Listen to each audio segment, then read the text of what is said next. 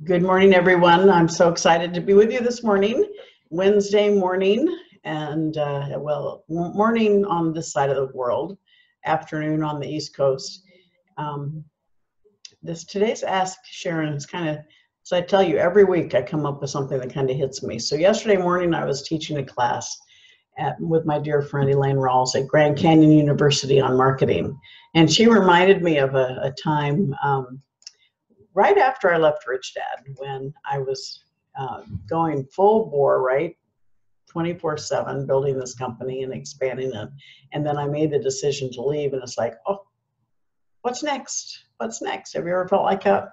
And so I remember I talk about power of association. I brought my friends and some of my mentors and people who really knew me, because I'd had a bunch of different people coming up to me and wanting me to get involved in their companies. And so I literally had the big table in my dining room where we launched Rich Dad. And I had down the center of the table, I think probably close to 10 different companies that had come to me and wanted me to get involved when they realized that I had left Rich Dad. And they were all, every one of them had a level of interest for me and some intrigue. And I had people come, my friends, and really talk about each one of them. I wanted to get their ideas, as their thoughts on what they thought I should do. And during that process and what they were sharing, each one of those companies was wonderful. One was a toy company for early development for infants, to to get a child's mind creative and growing. I thought that was very intriguing. But there were about 10 different companies. And I remember a dear friend of mine, Mike, said, well, there's only one. Are you expecting another Rich Dad, Poor Dad success? And it was like all a little sarcastic, but it was pretty funny, because he does know me very well. And certainly that was an enigma. We never expected Rich Dad to be the success that it was. But it actually triggered in my mind, well, I'm not as passionate about anything on this table as I was about financial literacy and financial education. And everyone around the table pretty much saw the same level of interest that I had, but it made me realize that I was trying to get busy. I think I was fearful of being calm for a bit and thinking about what I wanted to do in my life. And so I was kind of pushing myself into saying, well, I've got all these great opportunities, but none of them were the right opportunity. And there are times when we say yes to investing in a company, but this was one where I was going to actually get on board and build it.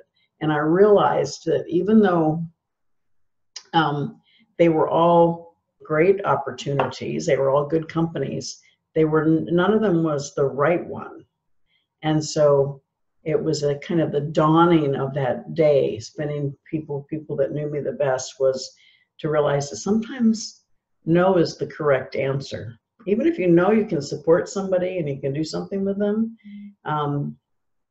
maybe it's not the right application of your skills, your time. It's not your personal success equation.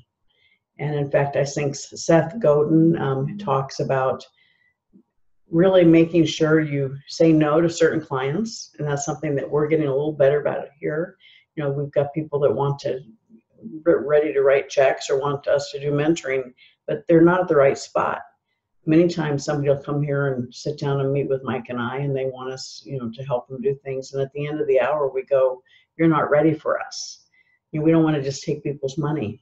And so one of the things that I felt was important when you're playing big is also to make sure you're playing with the right people, both from a standpoint of power of association, people on your team, but also that you are taking the right clients. And sometimes it's okay to say no. And sometimes it's better to say no than to say yes. And being someone that always wants to say yes, it's something that I've had to learn over the time. And I actually still struggle with it. But it's something that in the long run, is this relationship part of your overall plan to get to where you want to be?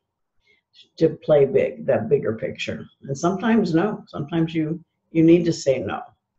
And before I go further, let me get into some of the questions because we have some good questions today. From Marie in Kansas, I have an interior design business that I've been running for over 7 years. And for the first several years we were in business, we had steady growth and I was able to build my team as demand increased. The last 2 years have been much more difficult to keep the momentum going. Our revenue has been steady, but costs have gone up. And without finding ways to add revenue, the net effect is that we are less profitable. I'm in the process of exploring new vendors and finding ways to better manage costs. I believe this is important, but would rather spend my energy on growth. Most of our business is high-end residential. We have bid on a few specialty commercial projects, but have not had any traction securing those opportunities. I'm up against vendors who can operate at a larger scale and can play more with their numbers than I have the flexibility to do. Should I not worry about breaking in a different category of customer and focus instead on expanding my customer base in high-end residential? Well, Marie, that's a great question, and I bet quite a few people that are watching today have had that. When you've got to establish one area. And as an aside, when I teach people about real estate, I go focus on one type of real estate. Maybe it's the 3-2 residential market, and get really good at that. Get the system to know how you find the properties, how you get the tenants, and how you put it into play, put it into the system before you try to focus on commercial real estate. So you may very well have the same situation. If you have found success in high-end residential, then are you doing enough to market within those networks? Because they're the greatest testimonial possible. When we're doing work, I just call my friends and find out who they use, because that's the greatest testimonial there is.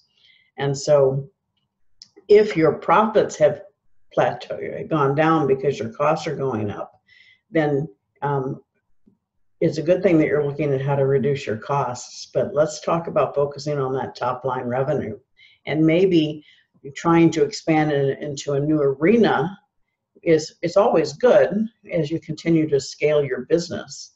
But if you're finding additional competition there, take a little time to build this side of your business by getting those testimonials and get those people that can tell their friends, because that's the quickest way to do business is through the referral of very happy customers. And it sounds like you have a few. So focus there, get that revenue flowing again, and then focus on how you're going to build the systems to do the commercial properties as well, because it sounds like you may have a few satisfied customers there too. But it is, that is a market where commercial property owners are going to want to know that you've done successful work with other commercial property owners.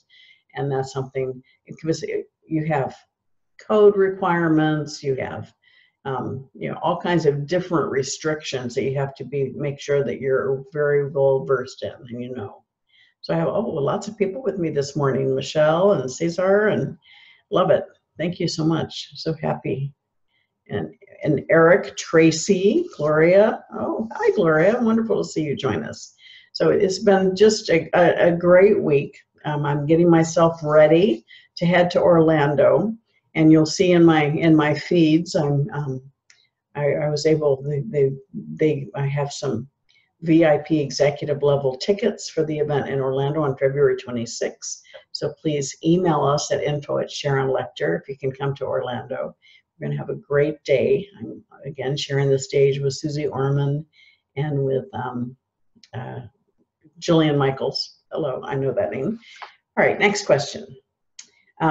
Jeremy, I'm in my final year of business school and have been actively participating in the recruitment process with potential employers at my college. After several interviews with companies that I would love to work for, my experience is that I'm being passed up for candidates who have more practical experience in my field of study. Although I have worked throughout college, it was in paying positions so that I could support myself, rather than working at internships with little or no compensation opportunity but would have been more relevant to my future career path. I believe that I have value to bring, but I'm just not packaging it well in the interview process. How do I highlight my real life experience to compete against people who have what is considered more relevant experience? Well, Jeremy, I feel your frustration. I certainly understand it because you needed to make the money to support yourself. But this is why it's so important to try and get that kind of experience. And just keep plugging. There's somebody out there that's going to give you that opportunity. Maybe volunteer while you're still working to make some money. Maybe find somebody that's going to help you, let you come in and do a very short internship, at least to get on the resume. But it's important because this is a real problem. It's something that's very, very big in today's world, because a lot of people don't do internships anymore because the tax rules around them have changed.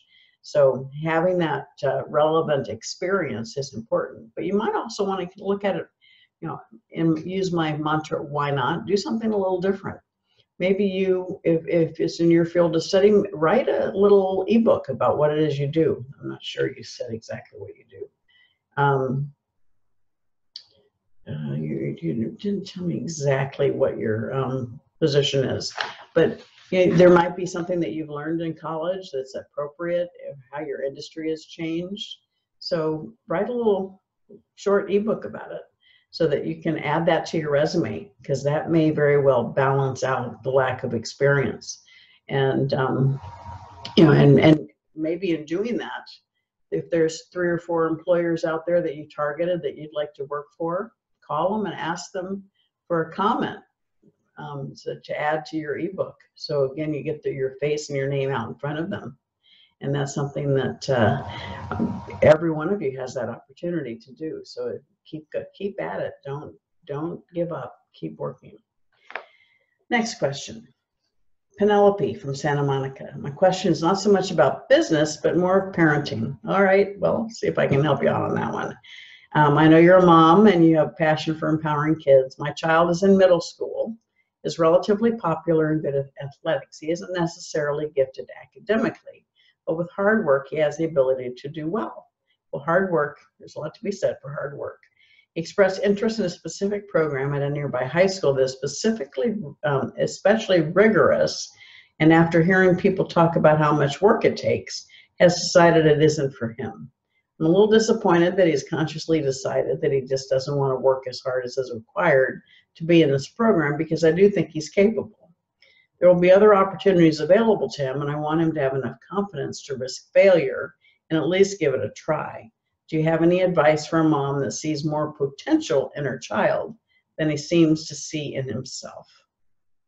Well, Penelope, I'm probably going to get a lot of pushback on this, but if you in your heart believe this is something that is a sweet spot for him and something where he can excel, if he just puts a little energy and effort into it. When I talk about allowance, I talk about, they're not paying a kid for allowance for brushing their teeth, making their bed, because that's personal responsibility. And then there's family responsibility. So doing the dishes is part of being a community. And then there's community responsibility, so taking out the neighbor's trash if they're out of town or something. So things like that. But then there's that level of responsibility, which is independent thought, and that is doing chores around the house, extra chores. Cleaning out the closet or cleaning out the garage, where I believe allowance is in play. The other thing is, when you have a child who is not able to get a part-time job because they are involved in a lot of afternoon sports, or they are in rigorous academic tracks, then there is an element of, if they are applying themselves and working towards it, there's an allowance that goes along with that.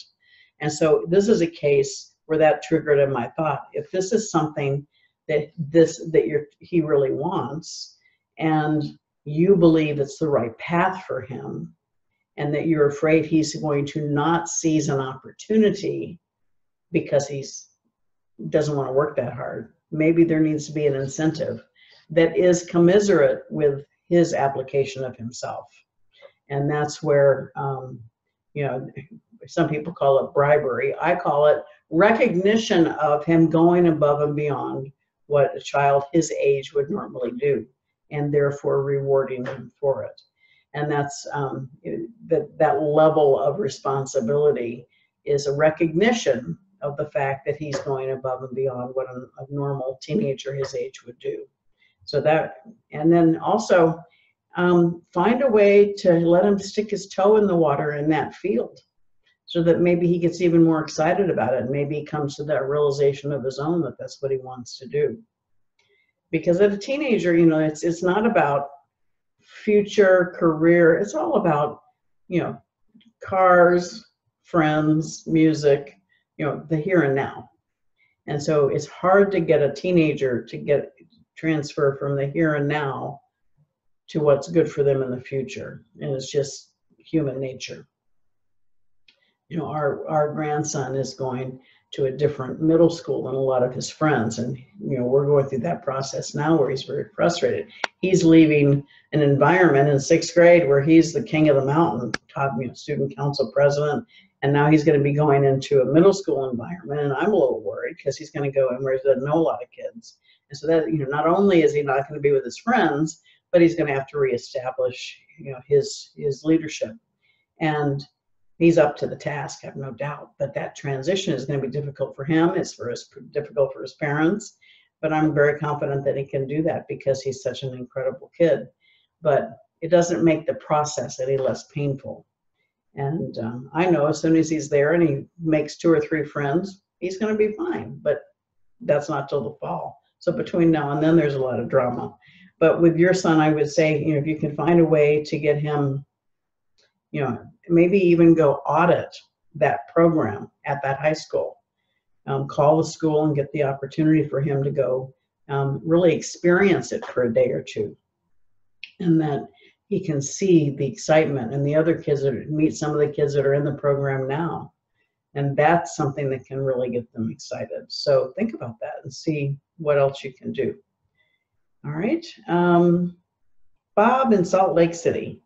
I know a Bob Snyder, but this isn't him, I think. I have a business that provides networking and technical support to small businesses.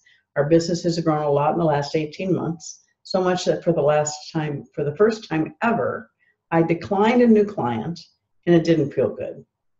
But I just don't have the bandwidth in my business to take on another project and still do a great job for the clients I have. I've expanded my team and can expand it more, but I'm not sure I have all the right systems in place to get too much bigger than I am right now. Do I accept the new opportunities and say I will figure it out, or stand by my ground on not taking anyone new on until I've got a better foundation from which to grow? Well, Bob, that decision, I can't make that decision for you, but one of the things that can maybe soften the blow is if there's a client that you don't believe is in your sweet spot, through your network and your associations, maybe you know somebody that you can refer them to.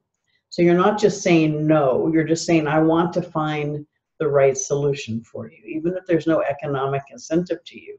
But sometimes you can actually have a relationship with this individual who maybe is a better home for that client, that you get a referral fee. But at the end of the day, you want to do what's best for your potential client.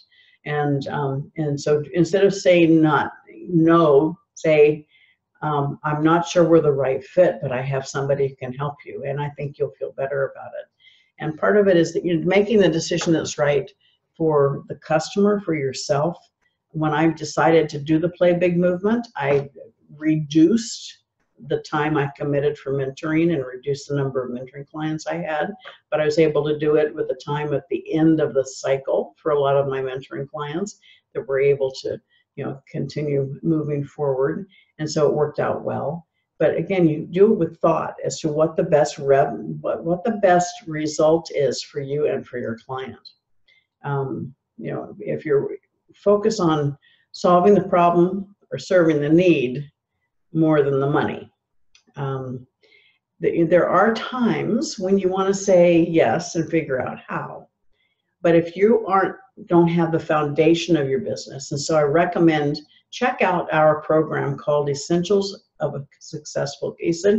Components of a Successful Business. And Angela, if you can put that link in the comments, I'd appreciate it. Because you need to have the systems there in order to grow. Because what happens if you say yes too many times and you end up overloaded with people, then you're not going to serve anybody well. And that's the worst scenario. So it is possible that your answer is exactly what you've already proposed, where you need to take the time to build the business so that you can start saying yes to as many people as possible. This is one of the things, Angela and I have been working for the last few weeks. We're looking at a new partner to help us grow the website and online presence and actually do some online marketing, which we've never done before. And we have two fantastic companies. It's very, very different. Well, we had a lot of fantastic companies, but we've narrowed down to two. And in the final consideration, it was like, which one allows us the opportunity to, well, they're both great companies. One is more focused on the incredible results they have in Facebook marketing. But we had to take a step back, and I said, I'm not sure I'm ready for that yet. I'm ready to test it, but not jump in the deep end. And I'm saying that I haven't, that decision, we still haven't had those final conversations, but I want to say yes, yes, yes, because the opportunity is fantastic, but are we ready for it? Because we have to put together the customer journey, redefine the customer journey. And so it's been an interesting process that we've been going through. And I don't like to say no to anybody. It's still something I have a hard time with. But sometimes it's the best for you and for them. And when you kind of elongate it, it's frustrating for everybody involved. I think I have one more question from Veronica here in Arizona. I love this topic because I especially have a very hard time saying no. I bet there's a few people watching and listening to this that applies to you too. Huh? I mean, raise your hand if you have a hard time saying no. I want to, and I'm willing to help whoever I can. But the problem is that I only have so much capacity. This is true both in business and my personal life. So I overcommit myself and they get super stressed out about trying to figure out how to meet all the commitments I have made. I really need to learn how to be okay saying no to people. You must have people reaching out to you all the time and don't have the bandwidth to talk to everyone personally. How do you tell people no without feeling guilty and being comfortable that it was the right decision? Well, Veronica, my answer is Angela and my team. Mike and I both have an issue with saying no. And so as a business, we've had to put together systems here at the office so that neither one of us answers the phone, typically. Because if we do, we can't not talk to somebody. And yet we have clients who pay to talk to us and pay to have our advice. And so it's not fair to them if we just talk to anybody freely. And it's something that neither one of us like saying no. So we put systems into place so when somebody comes in and they want to talk to us, there's a screening process. And that's to benefit them as well as us. Maybe they're not ready for us. Maybe they're not in the right space, in the right industry. We do a lot of work with authors and publishers. And sometimes we have people call us and they want to write a book that's a fiction book that has nothing to do with my area of expertise. So it's better to refer them to someone who can help them. But again, it's that screening process and creating those systems, that interview process, onboarding process to see and make sure that they are a fit. And then if they are a fit and they want to, they understand how our system works and what opportunities are real. We're very flexible about custom tailoring plans and mentoring programs. So you don't have to fit into our square hole or round hole. We will custom design something for you depending on what your needs are. But that goes through the system, and Angela typically is the one that will understand what it is you're looking for and your needs and create the system that works best for you. But it's also why we created the Play Big Movement course, because not everyone can afford the level of mentoring that we offer, but everyone has the opportunity to play big. And so we sat down and said, all right, so a lot of people call to us and they're still very, very financially stressed. And so that's why we created the two separate courses. the money mastery course helps people that are still financially stressed get to being break even. And then the Play Big course is once you break even, we used to show you the steps to play big. And by playing big, I mean financially free. And this is not a 30-day and you're there course. This is the process that you go through, the action steps that you take, as well as the mental mindset action steps that you take. And this is the process that I've been through with every one of my companies. And it's what I had to do after I lost my son and kind of went into a neutral zone where I was just numb. I had to get myself back into that process. And that's why I wanted to share it. But when I love my high-level mentoring clients, because that gives me that ability to work one-on-one, I realize a lot of people want to know the information. So that's why we created the course. So it's very inexpensive, but you get the same information and you get video. You just don't have the same, I'm not stepping into your business.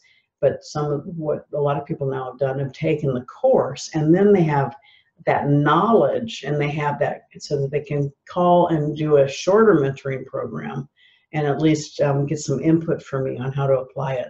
That's also why we have the Play Big Movement private Facebook group. So if you've not joined that, please do. It's free, and it's not limited to people in the course.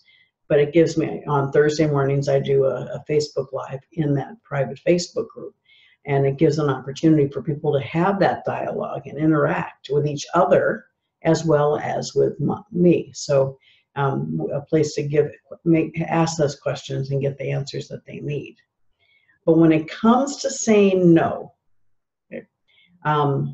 focusing on what you're good at. And sometimes you have to focus and say, you know what, we're going down a rabbit hole here. Have any of you felt sometimes you go down a rabbit hole? What is your core focus? What is your definite purpose? And saying no. In fact, a couple of weeks ago, right here in Phoenix, somebody was hosting a gala, and they're doing it at their home, and they wanted me to keynote it. They wanted me, keynote, just to be there to kind of be a co-host. And it was sounded like a lovely night. We talked about it, but I don't know these people. They came to me because they wanted to have my support and be able to use my name. And it was for the arts. Well, I love the arts, but it's not my industry. It's not what I'm passionate about. And had I was going to have to move some other things around and not go to a seminar where I was able to speak about financial literacy. So it was that decision of I have to say no. And I don't like to say no. And it was a real compliment to me that they reached out to me. But we get back to what I shared a few weeks ago. How are you spending your time? Are you spending your time, or are you investing your time?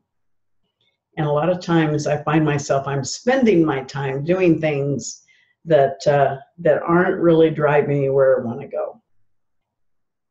And think about the book Outwitting the Devil when it talks about drifting, right? Whatever, you just kind of go with the flow.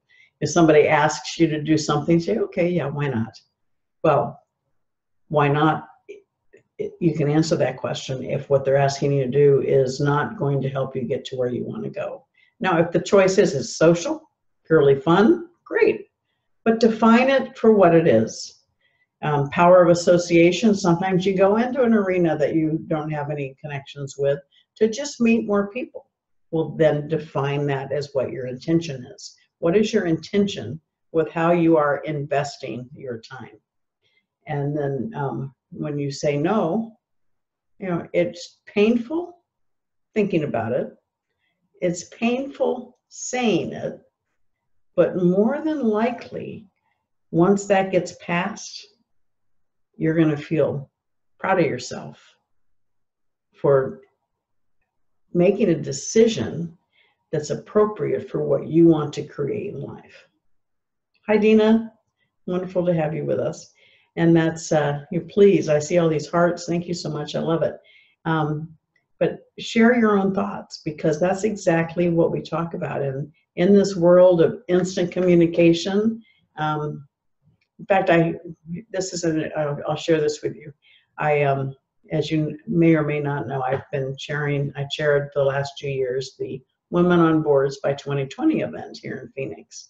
They came to me asking me to launch it for Arizona, and I made a 2-year commitment. So actually tomorrow I pass the baton to the new chairman for this year, and they're going to be taking it over it. But I had an organization reach out to me yesterday, NABO, which is a huge, national organization, but the Arizona chapter wants me to come participate on a panel because I'm an expert in that right now. And the panel they want me to talk on is the legislation. They're doing a pro and con conversation about the legislation in California. And I really want to be there because NABO is a great organization for me, and yet it's not congruent with my own thought process. While I believe we need to have more women on corporate boards, I don't believe in the mandate, and they want me to come represent the pro position on mandating women on boards. And I am a 100% free enterprise, free market, free choice individual. I'm not crazy about regulations. And so I'm going to have to say no. In fact, I may, and what I'm thinking about now is, should I say, no, I'm not going to do the pro, but I will do the con. And we'll see what happens. I don't know. I haven't made that decision yet. So you know about it before I've made my decision. But the first step is I have to say no to being in the pro position because it's not congruent with my personal beliefs. And, there's nothing, you have to be authentic because it comes through if you're not. So if that's something, there are a lot of women out there that are very vigorously supportive of mandating that. And I think I might be able to help them find somebody to do the pro position very quickly. But in fact, I think one of the new chairmen coming in is a perfect choice. So I'm going to be talking to them about it. And you know it before they do. And we'll see how it turns out. I'll keep you posted as to what the reality is. But I challenge you to think about where you need to say no in your life. I've talked about closing one door for other doors of opportunity. Well, sometimes that means saying no. And, and there's so many times with Mike and I, we get these opportunities. In fact, yesterday I got an invitation to be someone's guest at a gala. And it's like, it's a real honor to be invited to do that. I mean, it's a several $1,000 event to be a guest for them. But it's an organization that we haven't been involved in, and it means cutting short something else that we'd committed to do. So I have to sit back and say, wow, we're highly complimented, but I think it's probably going to be a no, because it's not, it means not focusing on the things that we've already committed to focus on. And so have you been in that position? And is there something in your life that you need to say no to?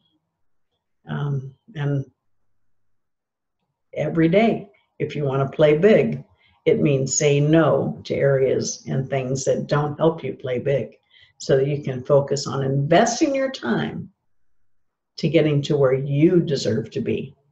So thank you all. I love you. Have a fantastic day, and know that you are playing big. Number one in your field, living your legacy, and creating maximum impact.